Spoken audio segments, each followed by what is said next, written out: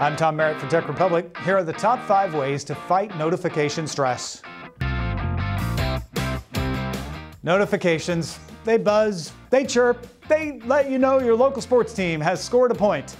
And they also have been found to raise your cortisol levels and make you feel stressed, unhappy, and unproductive. That's no good, but you need them. Do you need all of them? Here are 5 things you can do about notification stress. Number 1, learn to say no. When an app asks you for permission to send you notifications, just say no.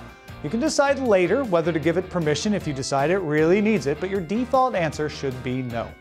Coming in at number 2, if you've got a problem, declare notification bankruptcy. Go through and make yourself turn them all off. That's right, all of them. Not forever, just make yourself do it once. Up to number 3, only turn on notifications for things you're absolutely certain you need. Text messages might be an obvious one, or maybe there's a medical or other app that you know you need notifications from, but be strict and be honest with yourself. Sliding in at number 4, after you turn off notifications, and you've only turned on the truly essential ones, give it a week. See if you really miss the others you turned off. If you run into something where you really wished multiple times you had gotten a notification and you're being honest, then turn it back on. At number 5, and maybe get an app.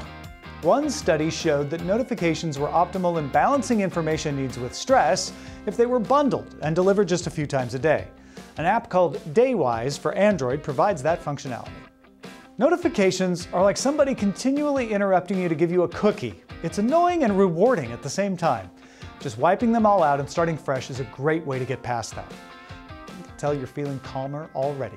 Hey, there's more where that came from too. Check out our other videos and articles at techrepublic.com. I'll see you there.